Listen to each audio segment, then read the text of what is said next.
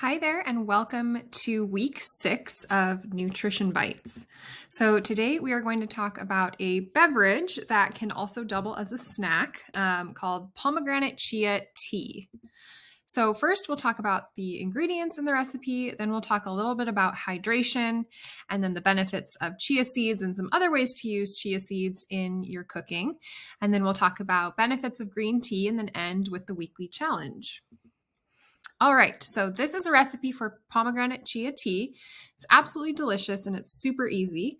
So you just use 1 to 2 green tea bags and then some unsweetened pomegranate juice, or you could use any other type of unsweetened juice or even crushed fruit.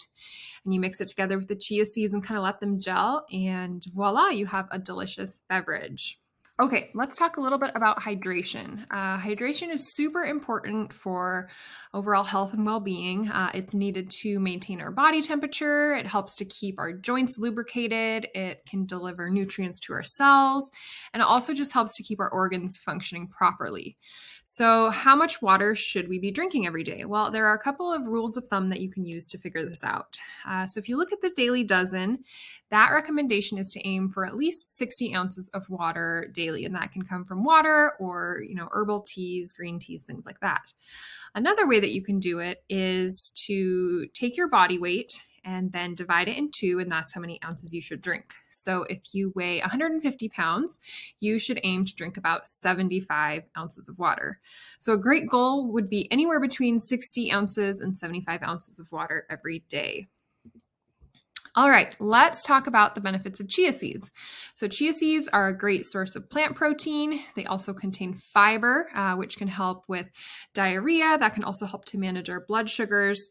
They're also a good source of omega-3s, and which has been correlated for good brain health, things like that. All right, so you don't just have to use chia seeds in this tea recipe. You can use it in many other ways. You can make a chia pudding. You can blend chia seeds into your smoothies. You can use a chia egg in baking.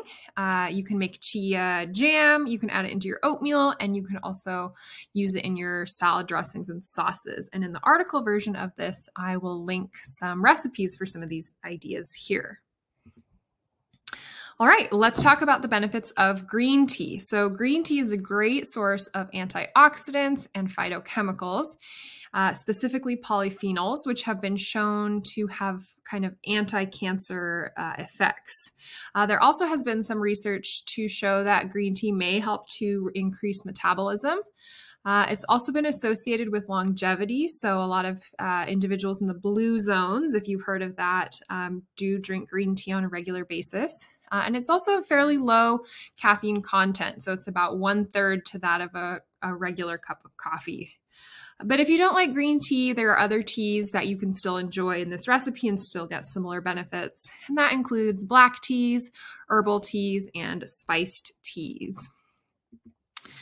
So this week was super short and sweet, but hopefully it's a simple habit to add into your daily routine. So this week I'd like to challenge you to try adding 3 cups of green tea to your week, or even try replacing your morning coffee with tea. Thank you so much for joining me, and I look forward to seeing you all next time.